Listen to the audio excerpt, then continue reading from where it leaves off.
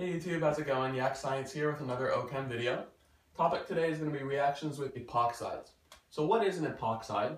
An epoxide is a cyclic ether, just like this, and it's a ring with 3 atoms in it, oxygen being one of them and carbons being the other 2.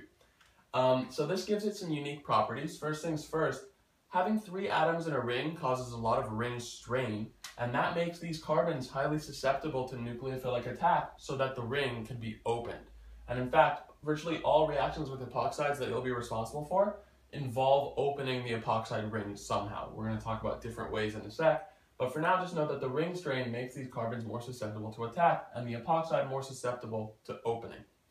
Another property, this is a carbon-oxygen bond, this is a carbon-oxygen bond, that's a polar bond, right? So these carbons take on a delta plus charge, oxygen takes on a delta minus charge. That makes these carbons electrophilic and even more susceptible to nucleophilic attack. So now we see why reactions with epoxides are so versatile, right? We can do a lot of things with these carbons. So there are 2 types of reactions with epoxides, or 2 categories that you'll probably be responsible for in your OChem course. First category is nucleophilic ring opening. That involves using a strong nucleophile to open the epoxide. We'll get into that. And the second category is acid-catalyzed ring opening. That involves using an acid, protonating the oxygen, and then attacking with a relatively weaker nucleophile. So we're going to get into all of that. Let's take a look at an example first of nucleophilic ring opening. Okay, so we have an epoxide here. These 2 are methyl groups. And we're going to react this epoxide with some azide, right? Azide N3-. It's a strong nucleophile. That's why this is called nucleophilic ring opening. We're going to use a strong nucleophile to open this ring. Here's what the mechanism looks like, and then we're going to talk about why the mechanism looks like that. So we get our N3, negative charge. It's going to attack the carbon right here. We'll talk about why in a sec. That'll open the epoxide ring. And now we'll have an O- right here. Let's draw our carbon skeleton, 1, 2, 1, 2, and then the N3. And then finally our 2 methyls are right here. Now we have an unhappy oxygen, so what do? We use workup. So we're going to do a workup step, bring in water, have this oxygen deprotonate the water, and that gets us to our product. Remember, double arrows for any acid-base chemistry. So we made an alcohol, as you can see, 1, 2, 1, 2, and 3, and our 2 methyls. Okay, so this is what the product would look like for this nucleophilic ring opening. And let's talk about some things that you might have seen as I was drawing this. First things first, the N3 attacked this carbon, but not this carbon. Why? The answer is, in nucleophilic ring opening, you have regiospecificity. What that means is, the strong nucleophile will always attack the less substituted carbon. This carbon is tri-substituted, right? 3 carbons attached to it.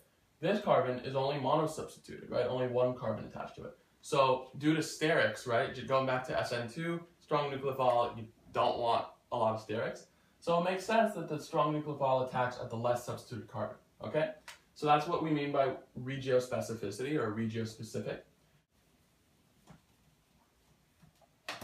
So another property of nucleophilic ring opening is you need a strong nucleophile. So what types of things that can do nucleophilic ring opening? Well, first things first, any nucleophile that could do SN2, right? So SN2 nucleophiles, so basically any strong nucleophile, right, negative charge. 2, reducing agents like LiAlH4 and NaBH4, right, lithium aluminum hydride. Basically any sources of hydride, because remember that H- can be a very strong nucleophile. It attacks. Okay, and finally, our favorite, Grignard reagents, right? Those are really strong nucleophiles, remember? So those are great for opening rings, okay? Another property of nucleophilic ring opening is you get inversion of stereochemistry, and that makes sense, right? It's basically a more complicated SN2 reaction. So in the case that we just saw, there was no stereochemistry at the attacked carbon, But in other cases, which we'll see, we'll go into examples, there is inversion at the attacked site because you have a strong nucleophile attacking a carbon, right? It's SN2 basically. So you get inversion of stereochemistry at the attacked site. Okay, let's take a look at another example of nucleophilic ring opening, this time taking into account stereochemistry. So we have an epoxide right here, cyclopentane over here, but that's the epoxide part. And we have a dashed methyl coming off of this carbon. So what do we know about Grignard reagents? This is a Grignard reagent. We know that it's a very strong nucleophile, so we're going to be dealing with this territory right here, nucleophilic ring opening. So what's going to happen first, you're going to have nucleophilic attack at the less substituted carbon, which is here, not here, right? It's this one. So we attack with our Grignard reagent at that carbon, open the epoxide, and that gives us, okay, we have a dashed, right? The Grignard reagent now attached is dashed because it was a wedge over here. We have oxygen with a minus charge, right, because it accepted those electrons. And we have our wedged our dashed CH3. Stereochem doesn't change here, it only changes here. Last but not least, workup, right? You can't have water together with the Grignard reagent, otherwise it'll explode. You can't have polar protic, so you need a workup step. That happens here. This oxygen will deprotonate one of those hydrogens, double arrows because acid-base chemistry, and our product looks like this. Okay, so we made an alcohol once again. So just going over the steps, attack at the less substituted carbon, kick the electrons up to the oxygen, that opens the epoxide. Oxygen gets a negative formal charge, protonate it, make an alcohol. And remember, inversion of stereochemistry. So now let's talk about the second category for epoxide ring opening, and that's called acid-catalyzed ring opening. The mechanism is slightly different, so let's just dive in. What happens in an acid-catalyzed ring opening is the following. You have your epoxide, right? Your standard epoxide, but now in the presence of an acid, this oxygen will become protonated. We'll go through examples, but this is just the generic scheme. It'll become protonated, form a positive formal charge, right? And let's just say one carbon is more substituted than the other carbon, okay? Now, instead of the nucleophile coming in and attacking the less substituted carbon, which it would in nucleophilic ring opening, it'll attack the more substituted carbon, and that's because of this positive formal charge. Okay, so we have this epoxide, two methyl groups coming off of this carbon, but we're reacting with an acid now, HBr. So what's going to happen first is this oxygen is going to deprotonate that HBr, or you could say the HBr will protonate the oxygen, both are true. Okay, and now what we have is this. Remember, acid-base chemistry gets double arrows. We have an oxygen with a positive formal charge. We have our two methyl groups right here, and we're good. So now what's hanging around in solution is Br minus, right? Br minus is hanging around in solution, but because we're dealing with acid-catalyzed ring opening and not nucleophilic ring opening, it's going to attack on the more substituted carbon, which is this guy right here. Okay, it'll attack that carbon, send those electrons up to oxygen, and we have our answer.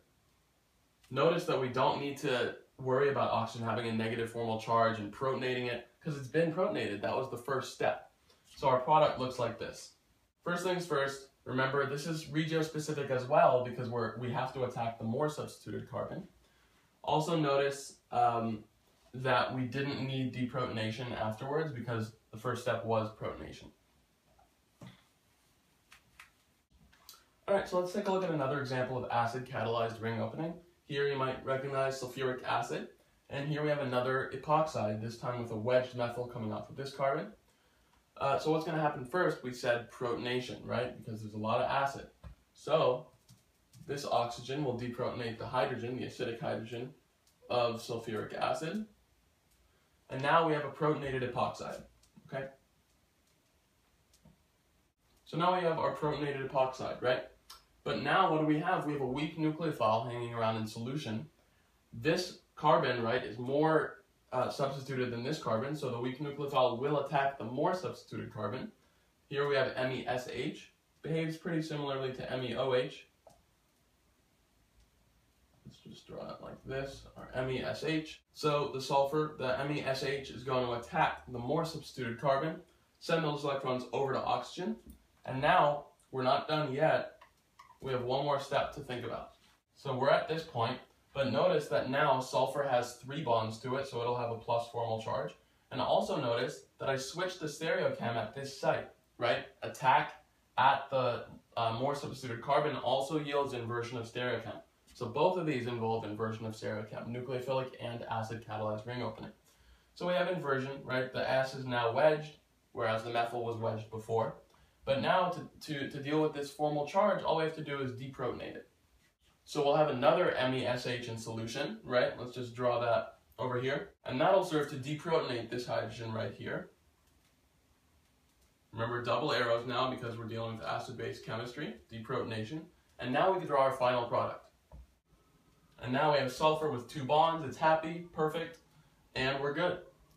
Alright, so that's epoxide reactions in a nutshell. I'll probably make another video with a bunch of practice problems involving epoxides. Normally they aren't too tricky. Just remember that when you're dealing with acid-catalyzed, oftentimes you will have to deprotonate, like in the case we just had, because the nucleophile is sometimes weak.